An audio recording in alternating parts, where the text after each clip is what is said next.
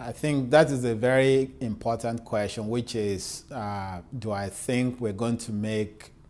important changes in the way we manage patients with small cell lung cancer in terms of advances in the next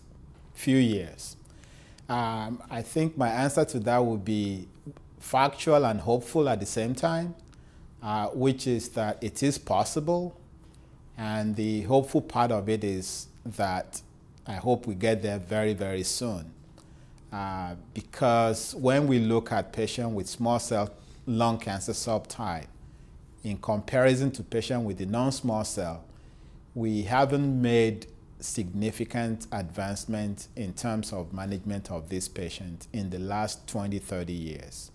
So for the sake of the patient, I think we need to make these advances and make them soon.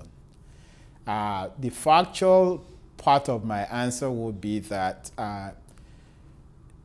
given the amount of effort that is devoted to non-small cell lung cancer, which is now beginning to rub off on the research work being performed also in patients with small cell lung cancer, I think we may be able to come up with newer ways of treating this patient, not necessarily dramatically different, but at least some incremental improvement in the way we treat the patient. A specific example would be incorporating newer agents that could make the outcome that we see with standard chemotherapy to be better,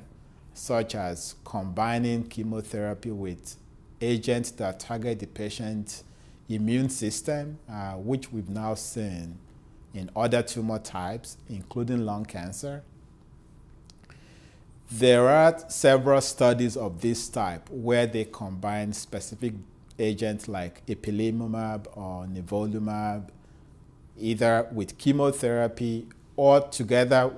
as two drugs, two agents in one for patients with small cell lung cancer. I think these approaches hold great promise, but we have to wait for the data to prove that they actually will benefit the patient. Another example is a study of which I'm really interested in and greatly involved with the conduct, which is an ongoing phase 2 study, ECOG 2511, which is looking at incorporating a targeted agent that's believed to work in several ways, one of which is to make the cancer cells more sensitive to standard chemotherapy by inhibiting the repair capability of the cancer cells, so-called PARP inhibitors. Unlike some of the other studies in the past where we just did study because we had agents to treat patients with, this is actually something that we're beginning to realize may be very important, specifically in small cell subtype of lung cancer. Studies done at MD Anderson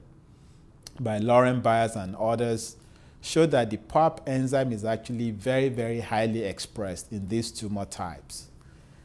Similarly, studies done at Emory by our own group show that when we combine an inhibitor of the PARP enzyme with standard chemotherapy, at least in animal models, it's looked better than just treating with chemotherapy alone. So this type of understanding and discoveries are now moving into the clinic, as an example of the study I've just mentioned with the ECOG study, that may give us newer options and hopefully better options of treating these patients.